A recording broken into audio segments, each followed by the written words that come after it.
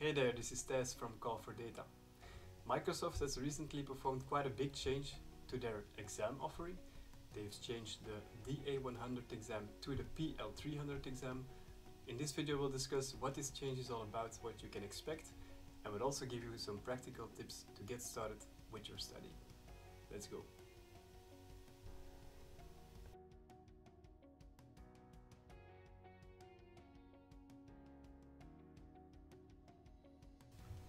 Alright, so what is the major changes? Of course, the DA100 exam will be phased out from March 31st, 2022. So that means the PL-300 exam completely replaces the old exam for the Power BI. There's also been some other changes. For example, the certificate is now called Power BI Data Analyst Associate. It used to just be Data Analyst Associate. So some minor changes. I think the price is still the same, and then also the content outline has changed a bit. Let's also look at why Microsoft did this change.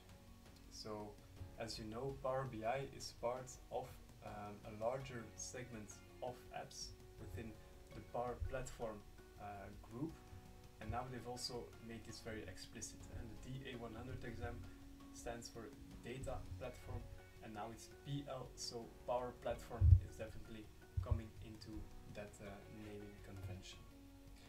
For those who already did the exam, not a lot will change aside from the naming of the certificate. For those planning to take the exam, I suggest you take another look at the exam outline, because there are some changes in terms of weighing and also topics that are included. We'll go through these right now. So what changed with the phasing out of the DA100 and coming in is now the PL-300. So first they've changed the number of topics from 5 to 4, so the categories, let's say, and they've also changed the weighing of each category. I think important here is that the last category, deploy and maintain deliverables, now increased with 10%. So this means more emphasis on, for example, configuring a data gateway, but also setting up a scheduled refresh, and also organizing your workspaces, for example.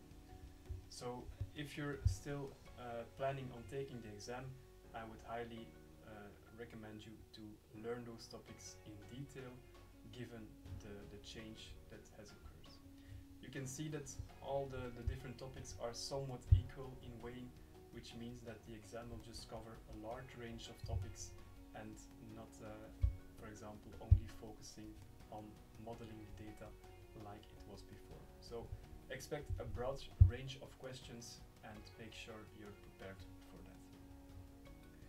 Now, how would you approach studying for the PL-300 exam if you haven't taken this already? There are some Microsoft learning paths available online that you can follow, but those will not be enough to really complete the exam. So I would suggest you take some online videos or watch some online videos to get more familiar with some topics, and also try out some test exams. I think these will cost you some money, but it's really worth the cost. I think it's an investment that you make when you're considering changing career tracks, for example, and it will really help you prepare for the exam. Now, you can also watch some of our other videos. You can check out the exam content that we covered last year when the DA100 was still available. Not much has changed in terms of really the exam content itself. The weighting has changed, so keep that in mind.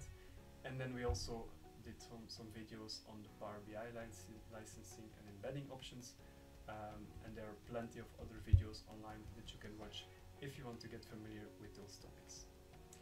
That was it for this short video. I hope it was interesting and gave some more insights on the PL-300, and I'll catch you in another time. Bye bye.